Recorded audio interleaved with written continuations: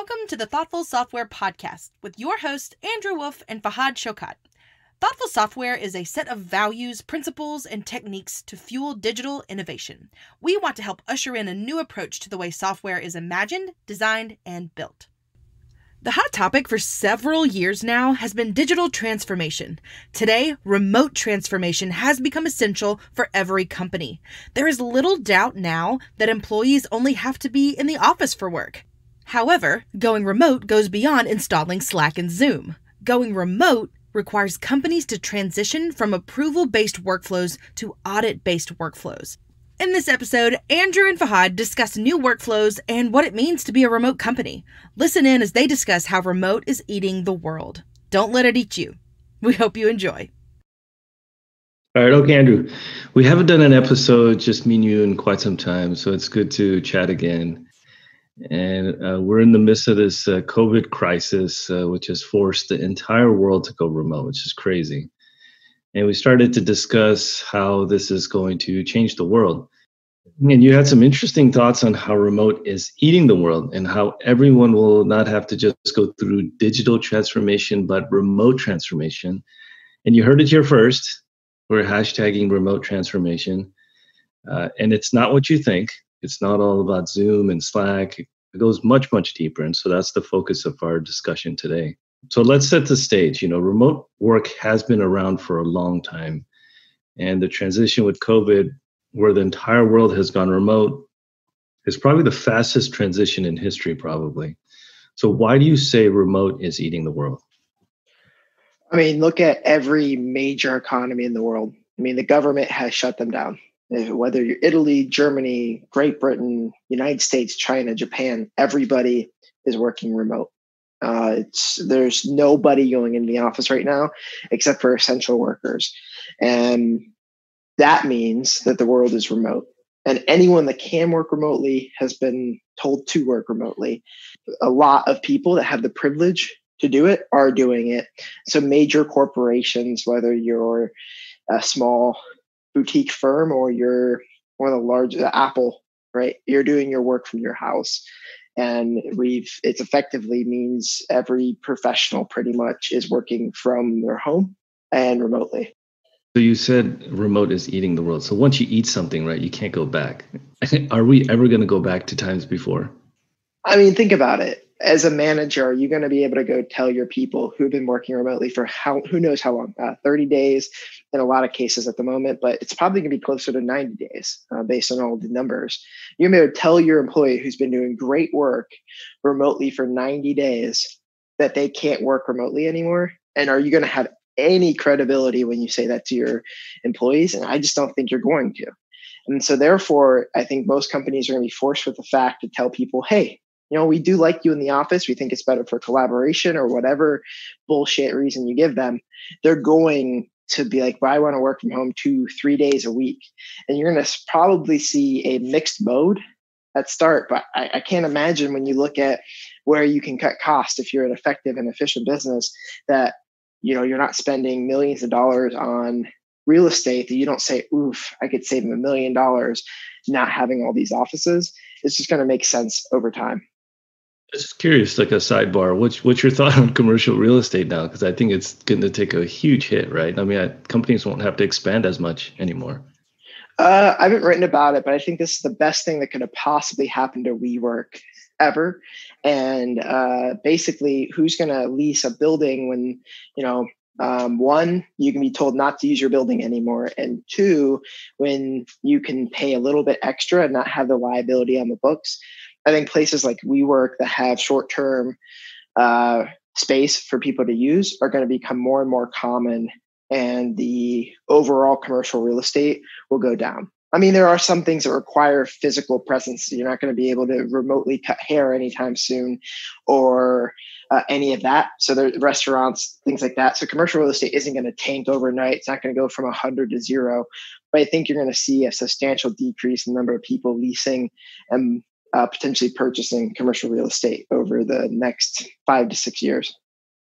Yeah, it's interesting. I thought WeWork would, I thought they're just on the, slow death, but it seems like this might save them. You're right.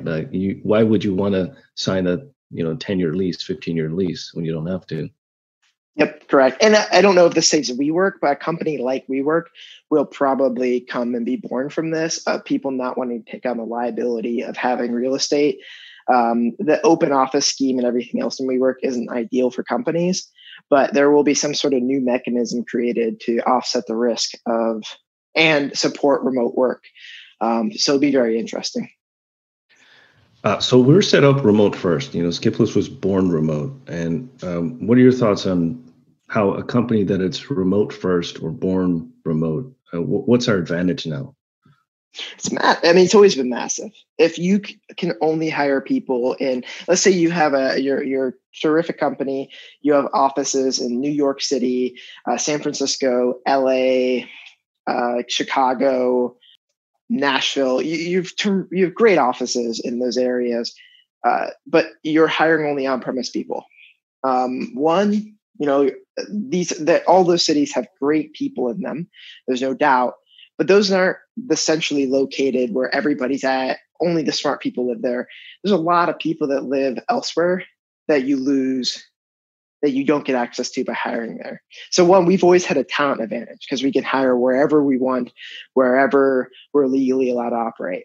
And that's a huge strategic advantage for us. But the other advantages we get of getting people's best work, those are being realized now too, right? People don't just work 9 to 5 because you ask them to. How many hours are lost every day because people are not their most productive during those hours? If someone's productive from 8 p.m. to 12 o'clock and they're extremely productive, why would you stop someone from doing that? But office culture prevents you from saying that person can come in from 8 p.m. to 12 p.m. or 12 a.m. and work, but a remote place allows you to do that. And I think we've been getting the best work and the best talent from anywhere. And that's always been our strategic advantage over everybody else. I mean, is it really hard for big companies to have like this mental shift where, you can find talent anywhere and you don't have to be in the office? Is this really hard for big companies to do that? Absolutely. I think, so we look at how big companies are structured. I think you have to look at that first to understand why remote is so hard for them. Most companies are structured in a hierarchy. I report to a manager. My manager reports to a manager who manages managers. That manager reports to a manager up to the CEO. And then the CEO even reports to a group of managers called the board of directors. And so hierarchy is super great for consistent results. And so if you're a big company with a proven product, the best thing you can do is execute reliably and consistently, right? So if you have product market fit, all of that stuff. So you want a hierarchy, but to work remotely, hierarchies also require you to basically have an approval workflow. A manager can approve this much, a director can approve this much, a VP, and you have all these approvals. But to work remotely and have a distributed team that can get results, you need to move towards a flatter structure. And to move towards a flatter structure and organization is actually the opposite of how big companies are operating today, right? With their approval workflow. So you need to move from an approval mindset to an audit-based mindset. You need to move from, stopping cross-team communication to embracing cross-team communication. You need to move towards preventing collaboration to extreme amount of collaboration. But when you're there, you're unlocking the best of your people who come in and they want to achieve your mission, and they're producing their best work. And therefore, you do get consistent results, and your results are actually better in the long run because people are more empowered to do what's right for their customers and the people buying your product. Yeah. We'll touch on those 3 things. I think those were the important aspects about remote transformation that we'll cover. But what will happen to companies that don't fully adopt a remote culture? A lot of these big companies do have big bank accounts, and some of these startups are well funded, or companies generally are just working in the traditional sense. But what do you think slowly or even sooner might happen to them if they don't adopt this new transformation? Let me remind everybody that Yahoo is well funded too, and then Google really came in and kicked them in the face. So well funded doesn't mean anything in this world unless you're like, I guess, a physical good, and then manufacturing costs and stuff. You do get a slight competitive advantage, but I believe that what happens to these companies is that you end up with brain drain. People that want to have that freedom to work when they want to work the way they want to work, to work how they want to work, they're going to lead to the company that do embrace remote. And not only are they stealing your talent, they're getting access to talent that you can't even think about because you don't have an office in Wichita, Kansas, or Cleveland, Ohio. You don't have access to these people. And so not only are you losing your own talent, they're getting talent that you don't have. And so they're going to build a huge talent advantage against you. They're going to out execute you. And then maybe they don't put you out of business, but you're not the market leader anymore, right? You're not even number 2, right? Because they're going to embrace it. And by the time that you get around to embracing it, they've already figured it out how to do it. And so they're 10 years ahead of you. They're building new products and they're building their advantage over you. And that's going to really kill the major companies that don't embrace this opportunity to change their culture and change the way they operate. From at a global sense, everyone's remote. Then, you have places like Ohio where you are. I mean, you have a wonderful house by the lake, and somebody who is now in a tiny apartment in San Francisco will have the option to say, hey, I want to go back to the Midwest or go anywhere. And the company might be just fine with that. So yeah, that's totally okay with us. Yeah, absolutely. And if you look at, there's been tons of transformations like this throughout history. I'm not being hyperbolic when I say this. If you go look at DuPont, the consulting company in the 70s, invented the departmental system for companies. Look at the companies that adopted the departmental system and the ones that didn't. And I'll tell you, find me a corporation that have departments that exist today. I'll wait. You won't find it because everyone adopted it. And the ones that didn't got put out of business. And that's exactly what's going to happen here. It might not be tomorrow. You might be safe in the next 2 or 3 years, but 5 or 6 years from now, you're not going to be around. You're going to be very much hurting, and you're going to go the way of any old-fashioned business. You have a lot of IP. You might get bought by a private equity firm who then, guts you and then steals all the profits and then shuts you down.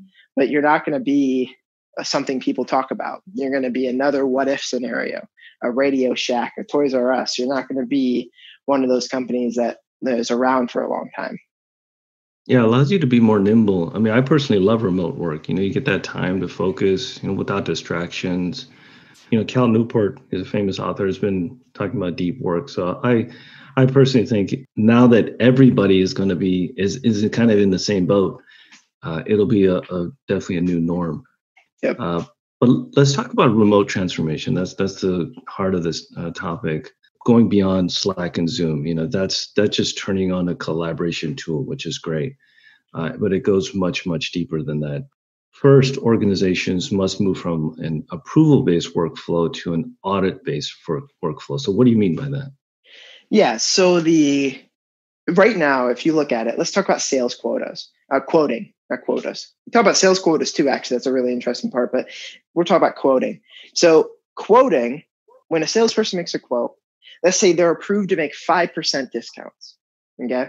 So you walk out of your customer's, pitch, you go to your manager and say, boy, they'll buy by any 15% discount.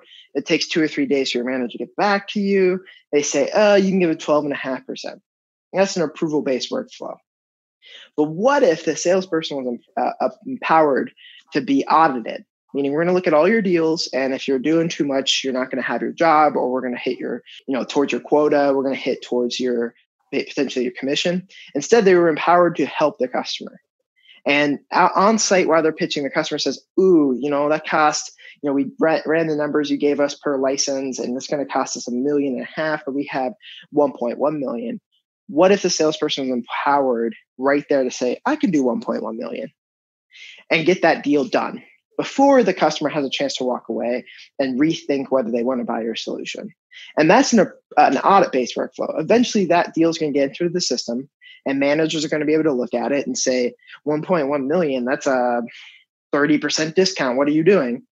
But the salesperson has come back or we would have lost the deal. And by empowering the person to make the approval, that person can now have the autonomy to help your customers to do what they needed to do at that moment, instead of having to wait for a manager to approve their action. Fahad, how many times have you called into a support line and that person said, "Wait, I have to talk to my manager"? How frustrating is that? to sit on hold for 5 or 6 minutes while that person, which should just be like resetting your password or something, 5 or 6 minutes to get approval from a manager. How much better would it be if the person was like, yeah, I reset your password, you're good to go, entered that into a system, and then you won about a day. Not only did you get better service, you're more delighted, and that experience is going to stick out in your mind. And as a distributed company, it's super important that you empower your people and you trust them to be able to make those decisions. And then later, you can reconcile it. And if there needs to be action taken, you can. Or you find out that your people really know how to take care of your customers and really know how to do everything they need to do. One big point you're touching on, and as you and I know very personally, that there are a lot of bad actors out there, or people that are not just good at what they do. And what you're describing here is centered around a lot of trust with that person and empowering them to make those specific decisions. What's your thought about like the companies who have never done this before? They've always been on an approval-based system or workflow, and now it's more audit-based. There's this huge trust component in there. So how do you foster more trust? I think you boost your interview process. You start weeding out people, and that's a boon to the company. If your interview process is better, you stop focusing on quantity of hires and you focus on quality of hires. I think that's the first thing you do. The second thing you do is that you do have a very low audit cycle, right? So you don't start with letting people have the leash of 5 days without knowing what they did. You can start with 1 or 2 days. Great companies like Bridgewater Capital have you send an update to your manager every day of what you did. They're trading billions of dollars a day in volume. And so you only can go about a day before a manager realizes you did something terrible because you have to send them an update. And so they're short leash, but a lot of latitude during that day to do damage. And if you look at the companies that actually perform the best, you'll find that they actually have quite a bit of latitude, but they have great checks and balances in the system to prevent bad actors and things like that. I'm not saying that people should be able to do whatever the hell they want, no matter what. I'm not saying that. What I am saying, though, is people should have the latitude to do their job. If their job is customer success, you can limit them in that circle of just being able to help customers, but they should be able to be empowered to make those customers succeed in whatever ways is relevant to your company. Yeah, I mean, and trust goes both ways, right? So you trust the employee, but they also trust you that there's a environment which fosters, learning. I mean, Bridgewater, you bring up an example. Ray Dalio describes how one of his employees lost a ton of money on a transaction and he made a terrible mistake. And instead of firing him, it was a learning moment. So there's a lot of like cultural things there that you need to from a trust perspective that, we're going to help you learn and get through this and keep iterating and making it better and better. 100%. And then on top of that, think about it this way. When I worked at a large corporation, that was my full-time job, maybe 10 years ago, I literally couldn't install software on my computer as a software developer. If I needed a package installed, I had to open a ticket. It'd take 48 hours to get me that software I needed, which was 48 hours longer than it would have taken me to actually write the 2 lines of code I needed to. And that process would literally add days and weeks into our development cycle. And we would always mark up all of our development. In fact, a lot of things we did, we had a 3x buffer to it because of problems like that. If I was empowered to just install the software I needed to do, I would have got 3x more work done, Fahad. And that's not just me, that's across the company. Imagine how much more productive these corporations could be if they didn't have these inhibitive processes that prevent people from doing their jobs. And I wasn't the only one. I was a software developer. I had elevated privileges on my computer. Other people literally couldn't even install Zoom or clients like that on it. So they couldn't even work with outside people that needed them to have a type of collaboration tool on their computers. Okay, we'll talk about collaboration in a second. But so another aspect that is key to success in this remote environment that you talk about is not enforcing work hours and shifting to more of a results-based mentality. How would an organization make a shift to a results-based mentality? What specifically changes? So I think the first thing is becoming a measure-first company. right? What are you trying to achieve, right? So you set your mission, right? And your mission isn't some stupid phrase like innovation first or something terrible like that. It's about saying, what is our mission? What are we trying to achieve in this world? And from there, setting objectives that help you meet that mission. And then measuring against those objectives within your company, across all the departments, across all the teams, of those key results that are needed to achieve those objectives. And consistently measuring those and asking yourself, will this help achieve that objective? Or will it not help achieve that objective? And it doesn't, why are you doing it? You're not helping achieve the objective. It's a waste of time. And throwing anything out that doesn't help achieve those objectives. So you want to always be measuring to make sure every action taken is purposeful and against that mission and against that objective. That's the first thing you need to do. The second thing you need to do is understand that sometimes results are lagging indicators and leading indicators, right? So if someone is only working an hour a day, that's actually a leading indicator to the fact that your result might not be achieved. But it's not actually a truism until your result isn't achieved, right? And so you can look at your leading indicators and figure out whether you're going to achieve your result or not and adjust thusly. But again, you're still focused on the result and not necessarily the immediate actions that might get that result. I think the last thing you need to do culturally to get towards a result mentality is constantly be looking at how you're trending and making course corrections, which means like there's a common term being agile, right?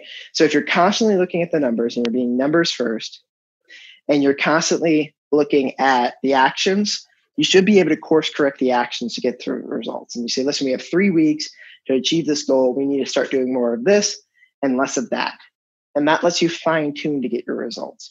If you do those things, if you consistently iterate, you consistently observe, and you consistently make changes, you will get to a results-based mentality. Again, because you'll find that like, okay, someone worked 20 hours this week or whatever, like the common ass and seat mentality, right? They didn't show up at the office, but we achieved a result, right? You'll find that you'll achieve your results. And then on top of that, it's a form of empowerment for people. It gives them focus and allows them to make good decisions by being results-based. They know what result needs to happen for them to be successful. And therefore, they always try to take action towards that result. And that means people can actually do their job. I find companies that do this are magnitudes more successful than the other ones. The companies that don't, they tend not to be around very often. A lot of companies do this in a lot of different forms, but the objectives and key results, OKRs is what they're called, is a great framework for companies to execute. And a lot of tech companies that perform really well are using this model. It also forces a lot of accountability, right? I mean, even if you can do a job in 20 hours, you still have some time in the week to pick up other tasks and help your colleagues rather than just, kind of goof around for the other 20. So, I mean, overall, it should strengthen the culture and strengthen the bond you have with your, coworkers. It builds trust. If everybody knows, the thing that's interesting about like people is they're tribal. And the reason people are tribal is they all feel they like by tribe has a shared vision. That vision could be survival, it could be whatever. But being part of that tribe also means that we're all looking at the same result.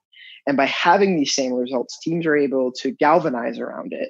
And they're able to say, well, I can trust this person because they want the same result I want.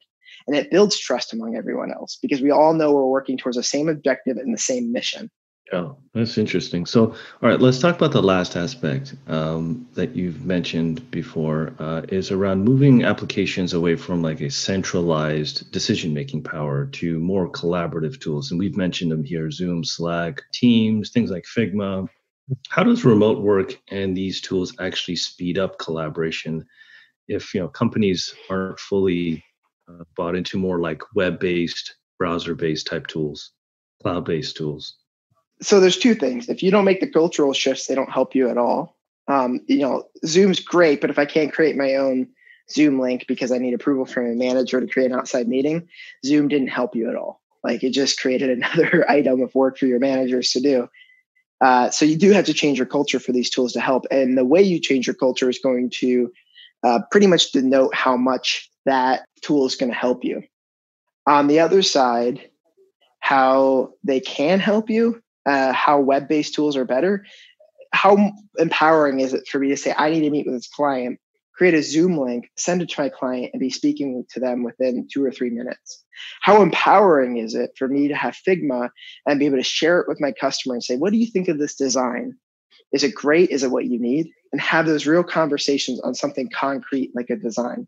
How empowering is it to say, I need something from Fahad, reach out directly to Fahad, say, hey, I got a question, man. Can you do this for me or whatever, and have that real conversation? Or if I need to get a group of people together, be able to create a group DM and make that happen, right? Instead of having to book a conference room, meet for 30 minutes on Tuesday and wait 4 days to get my immediate response. These are all things that empower people to achieve your objectives. And the more you do that, the more I allow information and collaboration and all these amazing things, that's when you get really excellent results.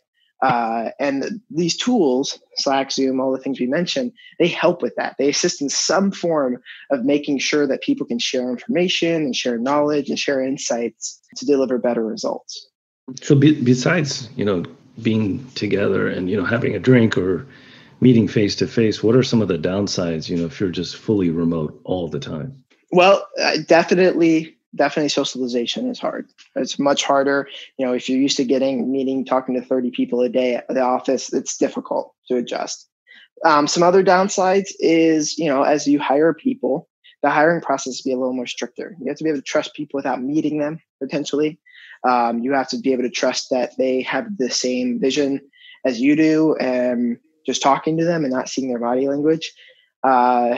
Some other things that are really difficult is hard. If you're a manager that's always seen your people work by walking over to the desk and poking them on the shoulder, you can't do that anymore. And so you have to change your mindset and how you're managing people. So management becomes a little more difficult. I'd love to see a movie like The Office Space done virtually. That would be a pretty funny movie. It would be so great. Sorry to interrupt you. Go ahead. Finish your thought. I think the last thing that's really difficult with remote work is understanding that people are going to have things and letting people integrate their life and their work together. And historically, but COVID's made this better, people weren't used to people's kids being on calls. But if they're working remotely, of course, that's going to be a thing. And just because their kids are home doesn't mean they're not working. That just means that, their kids are probably on their iPads a little more than they should be, but it's all good. Right? It is what it is. I think we have to get used to that people's life and their work isn't so different. I mean, we're all trying to get by. We're all trying to build something amazing, and understanding that kids are a part of someone's life, and animals and all these other things that used to not be a part of it, but now are. But I also think that it's a boon, right? I think it's also a boon for companies to support those things and help people take care of their entire life and not just their work life. That's a really interesting thought, because I think this is one of those unspoken things that come up when hiring, whether they have like young kids and how they're going to manage their schedule and they're busy. Working moms, you've read about how, sometimes colleagues don't quite understand, but it turns out, you can still get stuff done. And quite often, people who do have kids or have a busy schedule are very focused and can work, but it'll be quite acceptable. So like, this is not going to be a thing to be concerned about. Like, they have kids, or should we consider someone else? It'll be just like, again, results based. Like, this person has delivered consistently. We need this type of person. It's really interesting, but in my career and as a hiring manager, now the hiring manager, I've met very few people that work harder than a working mom. They come into work and they don't fuck around because they don't have time to fuck around, right? All those erroneous Slack messages, those memes, they're not doing them. They're working extremely hard because they know they have limited time to get good results. And I think that's becoming more and more true across the board for everybody. People are realizing, hey, if I just work really hard and I don't have ping pong tables and Xbox and all these things that are distracting me for 4 hours a day, I really can fit my work into 6 to 8 hours, and I can take time to walk my dog, and look how great this is. And I think I had a term for it called fuck around-itis.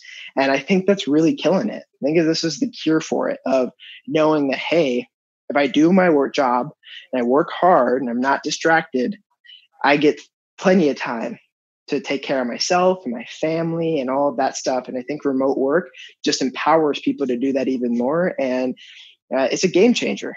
8 hours of hard work is a lot of work, especially with the productivity tools we have in today's world. You can get a hell of a lot done in 8 hours. And with that, I think it's just, we're going to see a whole different level of productivity going forward. And if you're not remote, you're going to lose out on that level of productivity. Yeah, man, don't get me started on open offices, because I've been in that environment. 90% of the people were not putting in a full days of work, maybe even half day. I'd be surprised. So I'm happy for this kind of remote transformation. So as a final thought, I personally believe that many of the jobs and the ways of working, they're just not coming back. I don't think people quite realize that remote is the new norm, but there's also a lot of jobs that are just not coming back. And the offices will be like basically for in-person collaboration. Maybe it'll be optional to come. But from our perspective, like consulting and software development, what do you see changing and how software will be built? Well, I think the way collaboration for software is going to be the next wave of software. People not investing in making their software more collaborative. And I don't mean going and making SAP. I mean, ground up collaboration built into software is going to be the absolute future. And if people can't go there, if people don't do that, their software is going to get eaten by software that does. And it's a mind shift if you're a developer to be able to do that. And the paradigm of how you develop it, which features go first? Do we add chat to our application? Do we add integrations into our application? All of that is going to become key in the way product people think and the way engineers design and build and architect their software. There's no doubt in my mind that there will be no SaaS companies that don't adopt this narrative around in 10 years. It's becoming more and more interesting. Think about it this way. Envision was one of the hottest startups 5 years ago. But if you talk to any of the designers today, what product they want to use Figma, right? And that's changed so rapidly. And why is Figma more vaunted than Envision? And I believe the reason for that is that Figma is built around collaboration and Envision isn't. Envision is, here's my thing I built, look at it, it's great. Figma's like, help me build this thing, give me input, let me collaborate with you. And that's a game changer for the world and for the way software design is done. And everything else is going to be viewed the same way. VS Code, Visual Studio Code, is a common IDE for developers. And it's one of the most popular tools right now. The popularity that thing's getting is absurd. And the reason it's so popular is they have a collaboration in there that lets you code like it's Google Docs. And if you look at all the IDEs, integrated development environments that are being built, they all have the same virtual coding environments that allow me to collaborate with people. And if you don't adopt it, the world's going to eat you, right? You're not going to be around for very long. What about from like an architecture perspective? So collaboration is one thing, and you mentioned integrations.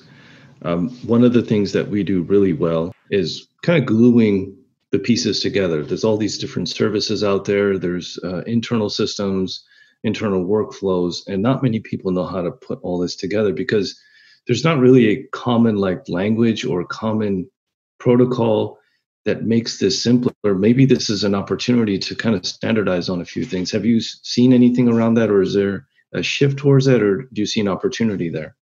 I think there's tons of opportunity to build what I call primitives, or these building blocks that allow for collaboration to be the first thing to do on applications. And I think a lot of people are going to build libraries around it, going to build services around it that allow you to do remote document sharing, to do remote server management, things like that. I think a lot of people are going to build that. And there'll be some enterprise products that get built that allow and support larger companies also incorporating these into their products. It's kind of crazy. In Salesforce, how powerful it would be able to let two people edit an opportunity at the same time. How often were you alone on sales calls, Fahad, at your previous jobs? Not often, but I didn't like Salesforce, so I never was in. I tried to avoid I'm it as using much as them as the big possible. example, but they don't, and that's why you don't like them. They don't allow you to collaborate with people. They allow you to Yeah. approve other people's work. They allow you to see what people did, but they don't allow you to collaborate. So I think, like, for example, CRMs, they might get disrupted, right? With a collaborative sales tool that actually helps you do your job with your team instead of pretending it does. I mean, that's some thoughts. Yeah, that's a really interesting thought because I mean, collaboration, it could be chat, could be voice, but what you're describing is more like workflow collaboration, like, the actual function of, you're at an opportunity and how do you actually close it? I don't know. I think I just see there's something there. There's something interesting there. Oh, yeah, absolutely. Workflow is the most important thing, and getting it right and then making it collaborative so everyone can participate, because everything's a team sport, right? So you might not realize it, but it is, and you want to be able to collaborate with your team. Yeah, so I think the next few months, remote transformation is going to be the big topic, or at least from our perspective.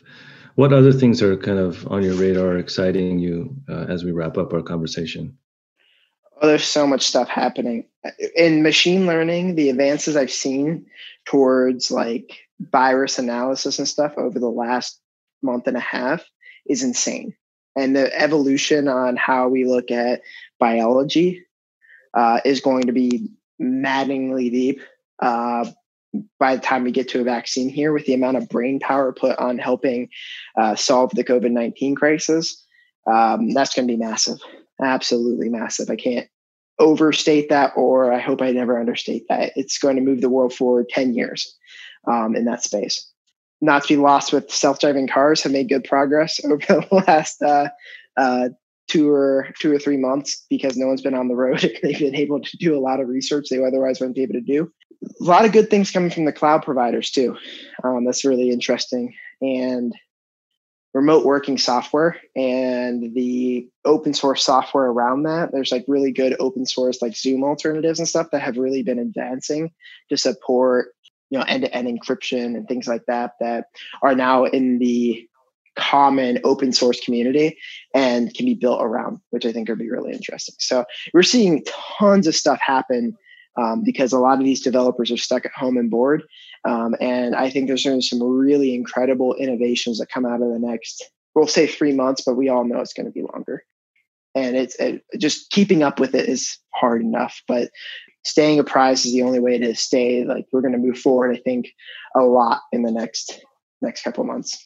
Yeah, I just recently did a conversation with a 4-star general, Bob Brown, and I know people are struggling and I know it's hard, but one of the things he said about just leadership through a crisis, that it's darkest before, the light at the end of the tunnel.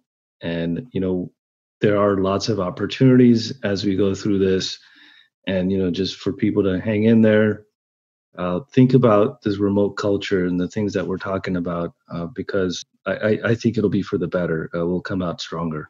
The interesting thing that, I was always told in the crisis, you can't go wrong, is to take care of each other and keep your honor. And that phrase always meant something to me of like, if you're taking care of each other and you're not doing anything malicious and you're doing the right things, then it's all going to work out. The world isn't ending. Everyone wants to pretend it is, but humanity is going to live on. And it's a dark time for sure. It's dark, and I don't even want to think about how bad it is out there. But at the same time, we're going to wake up tomorrow and the world's still going to be spinning and we're still going to be alive. And so you have to look at, how can I improve the world and make the world a little better every day? And I think we do that by staying positive, by being leaders, by not compromising on what we believe in just because we're desperate or are hard times. I think this is when you get to define who you are. All right, Andrew, this was a great conversation. Thanks for joining me. Thanks for listening. You can always connect with us at skiplist.com.